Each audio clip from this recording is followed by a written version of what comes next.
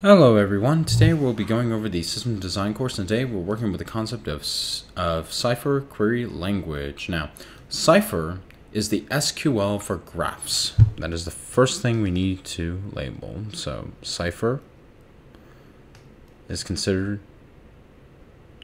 the SQL for graphs. It's a declarative query language developed for navigating and manipulating property graphs, especially within Neo4j graph databases in particular. Unlike SQL's rigid table-focused syntax, Cypher is designed to express complex graph patterns naturally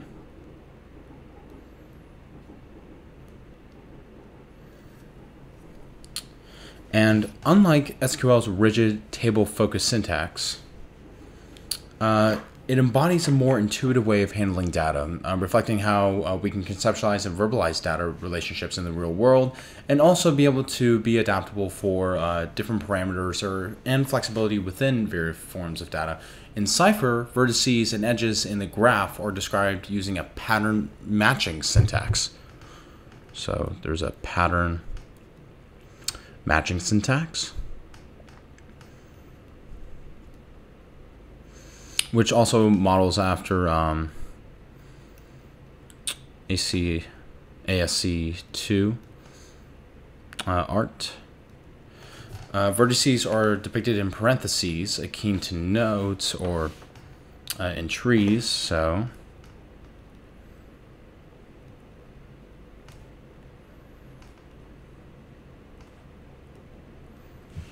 in parentheses as parentheses,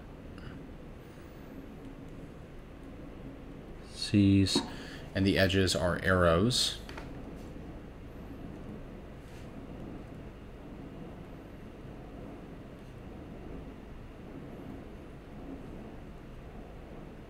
With a description which conveys a relationship between each component of vertices within the whole graph.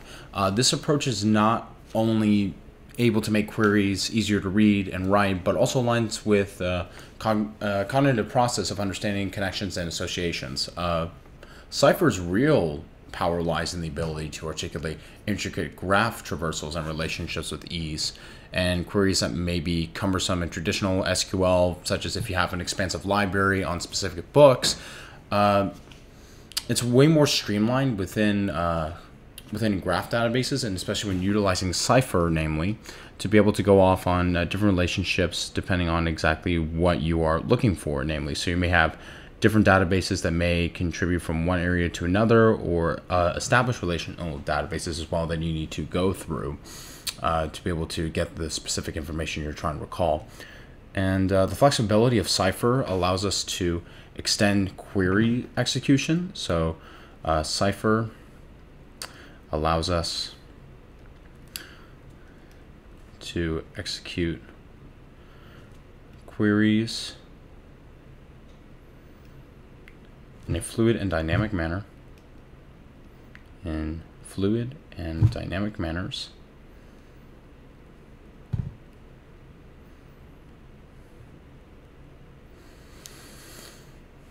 And overall, this following abstraction allows users to focus solely on what their data retrieval or manipulation task is, rather than how.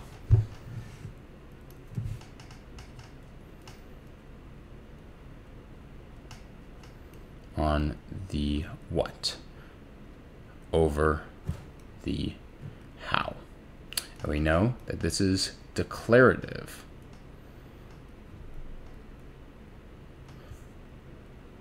Coming from our web-based declarative queries lecture as well, over the how. By all means, if you need a refresher, feel free to go back on that video. And this is just a following brief overview concept. We'll dive further in depth in exactly the intricacies between Cypher queries as well. So by all means, feel free to take a screenshot. Let me just clean this part up. Uh,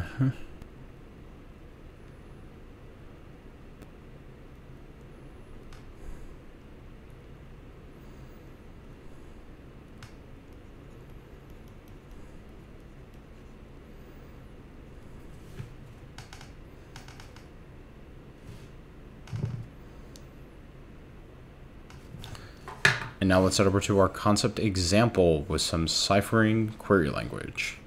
Now, to be able to solidify our understanding, let's go over a concept example migration path. So, there we go. Let's visualize a query using Cypher that identifies people who have migrated from the United States to Europe. So in this case, we have US to Europe.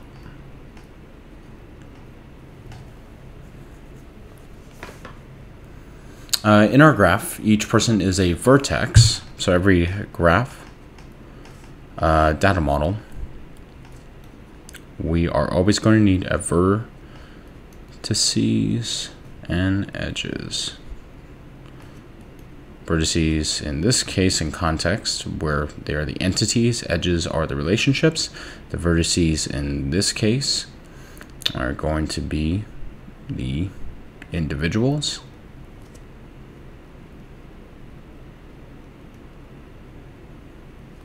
And the edges are the ones that identify the individuals. So we can just put in individual's identity.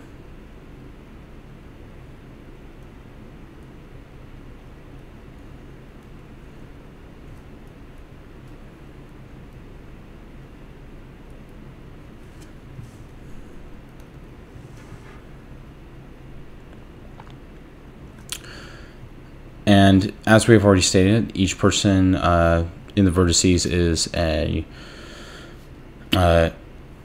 each vertice is a person, or vertex is a person, with edges representing their birthplace and current residence. So overall, birthplace and residence. And our goal is to follow the edges to identify individuals who were born in the US and now live in Europe. In SQL, such a query might involve multiple tables and joins.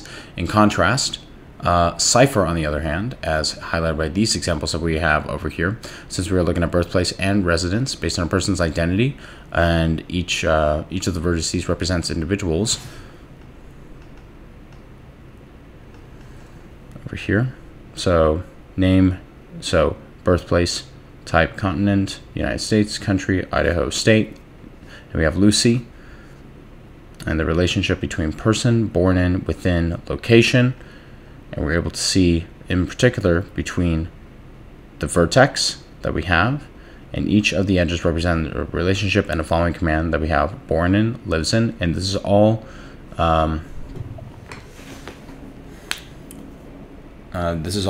within the Cypher query language. So this match statement overall focuses on matching the pattern where a person vertex has an outgoing born in edge to a vertex labeled the United States, and a separate lives in edge to the vertex Europe. So we have lives in Europe, born in United States. This match statement not only scrutinizes and captures the essence of our search, but does so in a way that we're able to visually and see ultimately between the person and other parameters that we've also added within the Cypher query language, and then be able to make those matches accordingly to result in a query that is not only efficient but also intuitive, to reveal the names of individuals that have journeyed basically from the United States all the way to Europe. So feel free to put a screenshot for the following Cypher example that we have, since we already have a entity that we have already created with a series of parameters, and then we also have edges really focusing in on specific what declarative statements that we have to be able to see. So I'm going to put these as edges,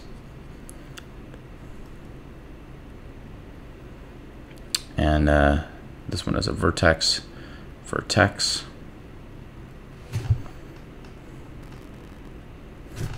This whole thing would be considered a vertex since we're creating a whole entity inside of our graph data this will be inserted in the graph data model with loads of parameters, and this can also be used in Neo.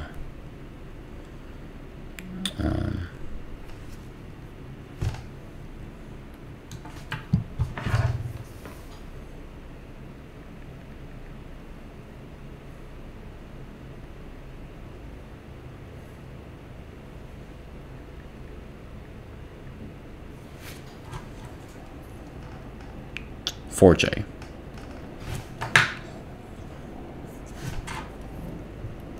Let's clean this up.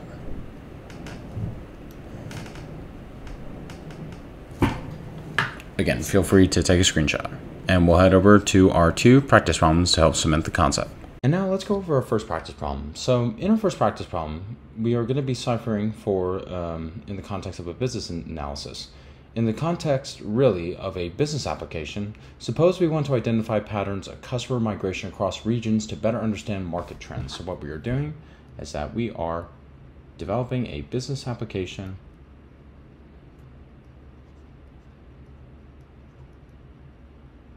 with identifying customer migration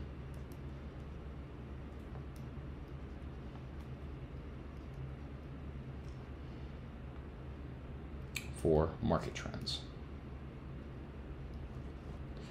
And every graph data model is always going to have vertices and edges, where the vertices are going to be the entities and the edges are always going to be relationships. So in the context of the entities, it looks like the vertices are going to be customers. And in the context, since we're focusing on migration, it looks like other data that we will be looking for is going to be the region and or location. And the edges, on the other hand, will be focusing on really where each customer is going to be moving and each move they make. So customers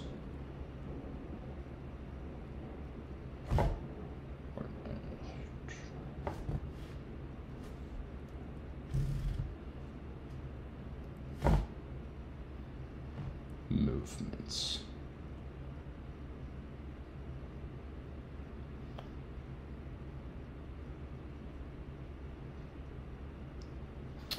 And so what we are doing is that after we have established our context, we need to fully understand, really, and our first step is understand how ciphering will be applied. So we understand how ciphering will be applied.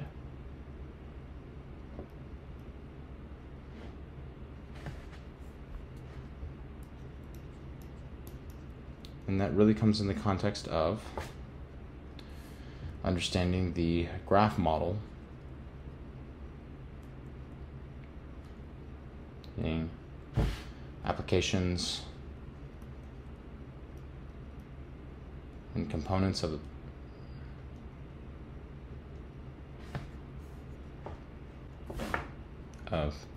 the graph model, which include vertices and edges,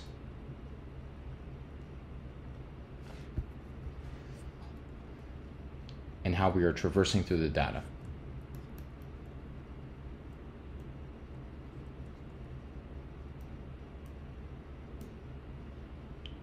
So we already determined exactly what our vertices and edges are in the context of our business application, but when we are traversing through the data, so this is not going to be a something like a relational database where we are making a simple static query, really just finding particular components in a relational databases. Since we're making a declarative approach, we are traversing a living map of customer movements. So we are doing a living map of customer movements.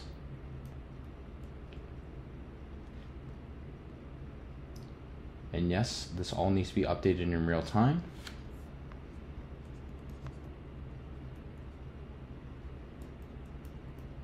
Let's put this as an example right over here so we know the context.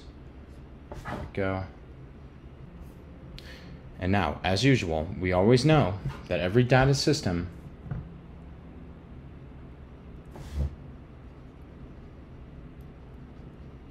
always has a database, cache, and queue. So a database, we can use Neo4j as an example. Cache, distributed cache, and messaging queue, tracking the movements.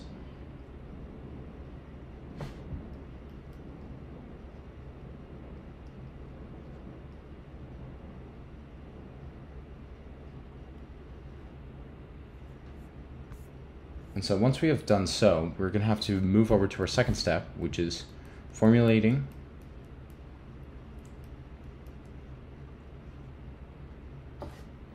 the Cypher query. Now that we already know the context between our vertices and edges, the Cypher query will overall, we're going to be matching customers who were born in as an edge right over here. I'm going to put in red, born in, and yes, it has to be all caps, born in, and I'm just putting the edge, which will be connected to a vertex.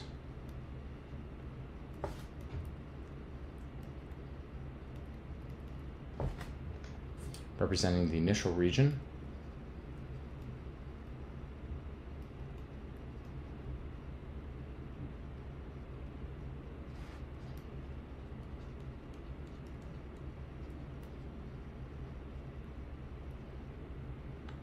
And also with the edge of lives in.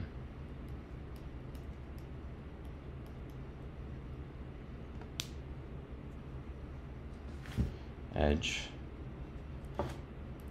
connected to a new region's vertex. So we have customer already moving between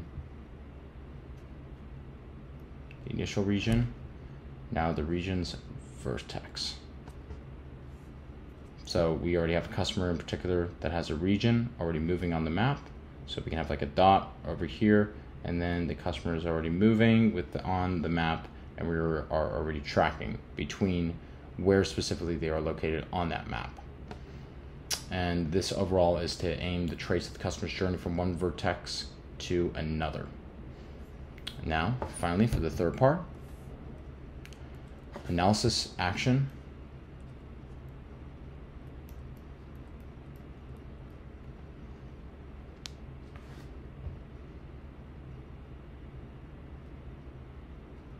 Faults and failures. So once we already put in our ciphering within our graph data model, we just make data based decisions based on info from the graph data model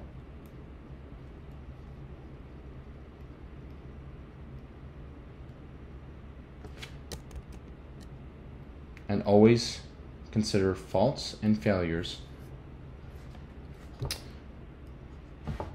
Yep. Consider all potential faults and failures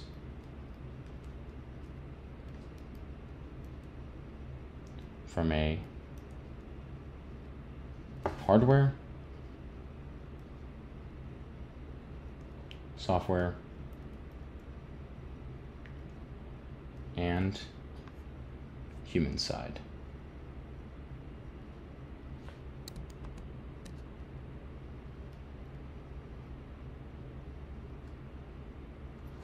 So let me just zoom out of here. There we go. Let me just move this over here.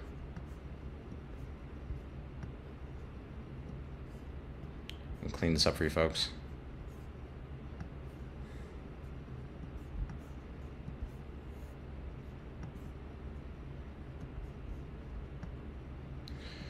And again, feel free to take a screenshot of this so we can move over to our second practice problem.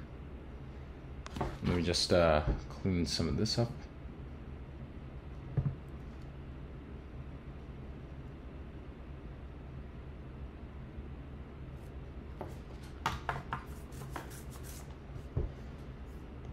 And so yes, let's move over to our second practice problem.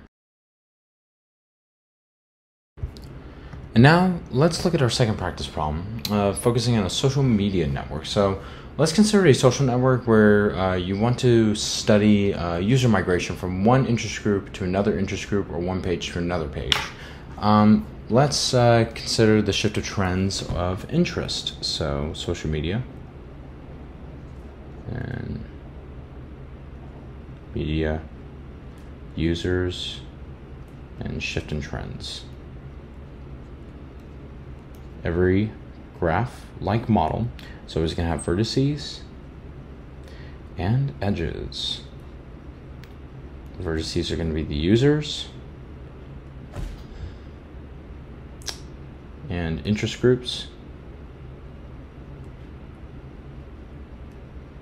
while the edges are going to be the memberships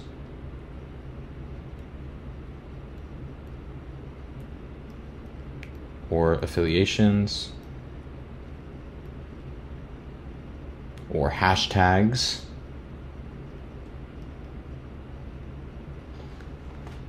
And so after we have already established our context, we would move over to really just focusing on matching the Cypher inquiry.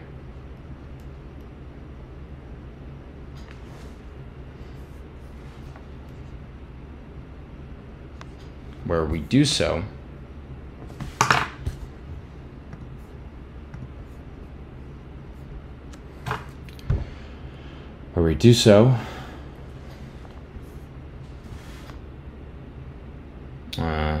by matching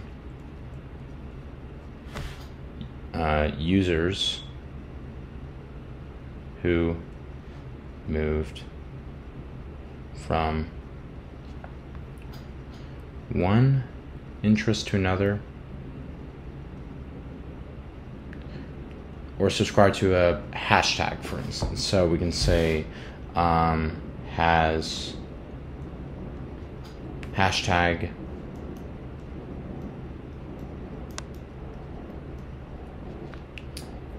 and join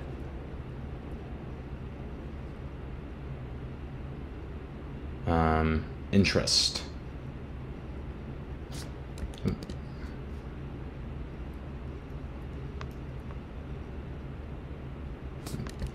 Has to be all caps, by the way.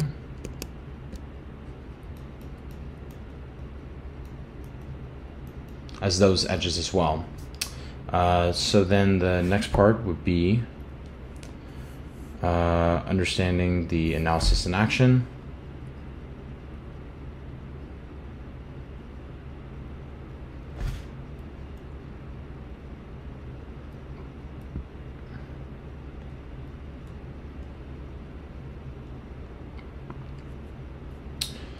And mitigate faults and failures. We already know.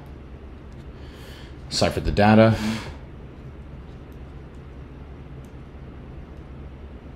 And look for faults and failures from hardware, software, and human side.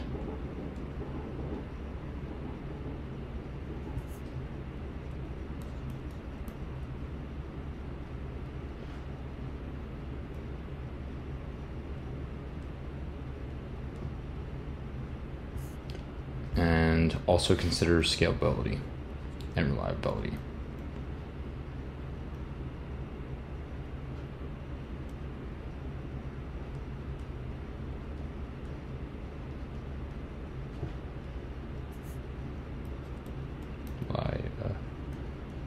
T. All right, there we go. So let me just clean out of this for a second. There we go. And so, yes, this was ciphering queries within system design. Thank you again for taking time to be able to watch this. If you found this helpful, be sure and feel free to like and subscribe. And if you have any other questions, feel free to put it in the comment section. And as always, take care. Cheers. Bye-bye.